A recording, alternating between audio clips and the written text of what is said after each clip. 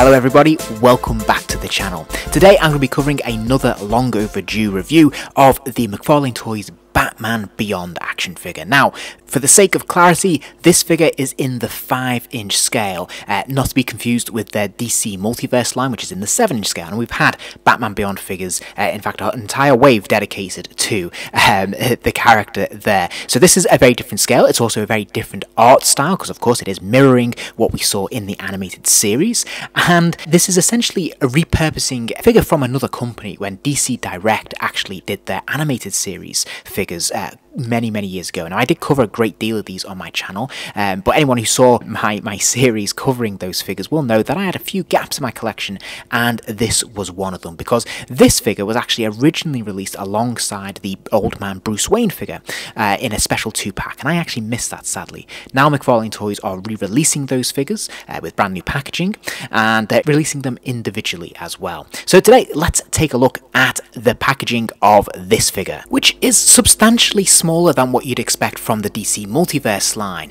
although this packaging still feels slightly oversized for this scale of figure. The figure does look a little bit small, a little bit lost in this space, I think, but it still looks pretty attractive, actually. I think they've done a good job. Now, I actually prefer their animated series figures in terms of the design of the packaging. It tends to be a lot more colourful, tends to be a lot more reflective of what we see on screen, and I just think they do a lot better job with the presentation of these figures. So this is a gold label figure, so we can see that logo there in the top left hand corner. We can see the figure in all of his glory and some of his bits and pieces there. We see that red background that helps the figure sort of really pop there. The contrast between the red and the black is really quite striking, and then we have the Batman Beyond logo at the bottom of the packaging. So I think this looks good actually on display as it is, but if we flip it and look at the side panel, we actually have the Batman Beyond logo. Now, this isn't quite as exciting as some of the other Batman animated series side panels that we've seen, where we actually have really nice striking images of the character themselves. I would have preferred that they kept that consistent and had an image here of Batman, but hey, I'll take it. This still looks colourful, still got a nice design there, seeing some elements of the future, I think,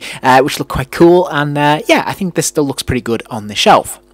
Now, if we flip it and look at the reverse of the packaging, we have this fantastic image here of Batman. Now, this is what I would have liked to have seen on the side panel, but I think this is great. Obviously, it's basically text-free, and it just looks like a really strong, striking image that is writ large, which is fantastic. So you can definitely put this on display, and it's going to look really cool. Okay, so first impressions upon liberating this figure from the packaging, I have to say the figure does feel quite small and delicate in my hands, but that doesn't necessarily mean it's a bad thing. If we start off by taking a look at this head sculpt, I think they've done a really good job. I think, to be fair, DC Direct did excellent jobs of their sculpting to really maximize the authenticity of what we see on screen. Like, their likenesses and the overall shape and art design of their characters are pretty much spot on. I really love this line, and I'm really glad to see it revisited here.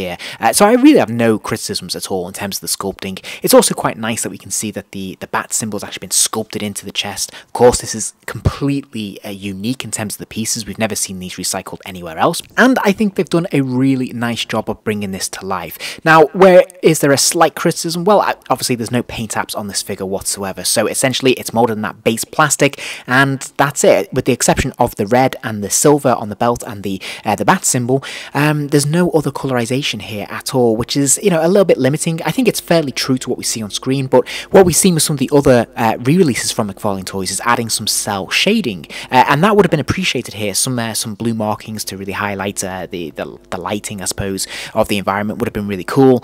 It's a shame that we haven't got that, because that would help differentiate this from people who bought the original release and who are perhaps thinking about double dipping.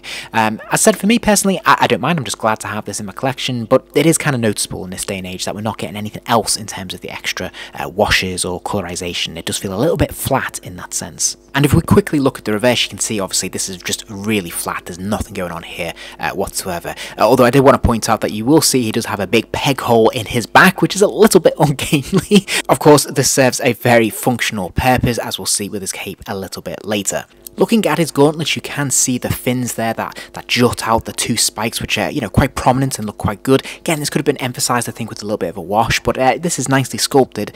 What you will notice, of course, he does have a closed fist. That's what it comes with in the packaging, and these are quite dainty, and that's part of the animation style, but it does make some challenges for the accessories when it comes to hands and feet. And if we take a look at the feet, again, you can see that there's quite a small surface area in terms of this art design. This works very well in the animated series, but it doesn't work so well for action figures. Now, to be fair, he has no problem standing whatsoever, but when you're trying to pose some of these figures, you're going to be a little bit limited, and balance is often going to be an issue, so you're definitely going to need the stand that it comes with. And speaking of limitations, let's take a look at the articulation. There is a ball joint to the top of the neck, and to be fair, the head can spin all the way around, it can lean left and right, and it can even nod up and down a little bit as well. So actually, this is pretty good. He does have ball joints in his shoulders, and he can lift his arms all the way up and out there. You can see the joint, which is a bit unfortunate. It doesn't look quite flush to his shoulder either, but hey, he does have a pin swivel at his elbow, so that lower arm will rotate all the way around, and it will hinge to about 90 degrees. Not perfect, but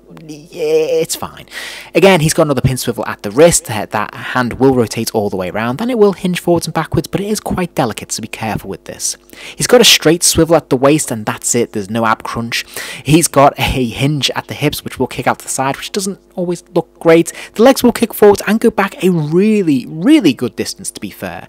And there is a straightforward hinge at the knee there, allowing that lower leg to kick to about 45 degrees before a final hinge at the ankle. So what goodies does he come with? We all know that McFarlane Toys aren't the best when it comes to accessories, but DC Direct were. And so we get actually an extra additional 3 pairs of hands. Various gripping hands, various open palm hands, so, you know, quite a wide range here, which is pretty cool. Then we also get an additional 2 batarangs as well, and of course these are uniquely shaped, and I really like the way these look, so that's really cool and appreciated. And then we get his cape as well, which is very lightweight and very plastic looking, but actually quite effective. Now, in terms of all those additional hands we get, it feels almost redundant really, because there's not an awful lot for him to grip or play with. All he has, of course, are these batarangs, which, as I said, they look great. I wouldn't say that they are form fitted to any particular gripping hand that he has. Mine tend to rely on gravity and just sliding in between his thumb and forefinger, and this works well enough, but it's not a tight grip, and I don't feel that any of the hands really have a firm grasp on these accessories. So, you know, not the best, but this still looks really good in terms of presentation, and provided you're not moving the figure around, they'll stay in his grip and look, you know, pretty good. As soon as you try to pose them though, they're going to fall out, and they're going to be a little bit frustrating to deal with. Looking at the cape then, there is a peg, a rather large peg that screws into that peg hole on the back of his back. Well, there you go.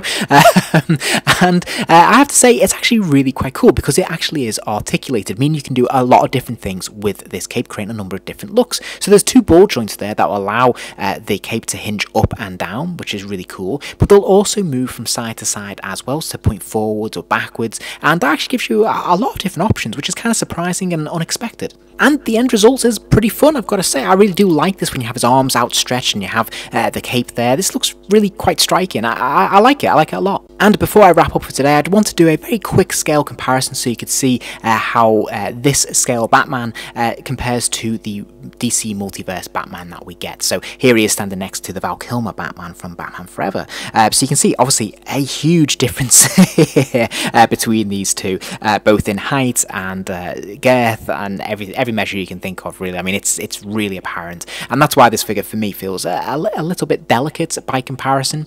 And I think my overall takeaway is that this is a really nice figure. I'm really glad to finally own this in my collection. I haven't had that gap for a very long time. I really like the character, I like the look and the design, and I'm glad that it's consistent with the other animated series figures that we've had from both McFarlane Toys and DC Direct in the past, which is brilliant. However, it does feel like a action figure from another time, because of course these figures were released at least 10 years ago, if not maybe 15 years ago, and things have moved on and things are very different. So the articulation scheme is obviously very limited.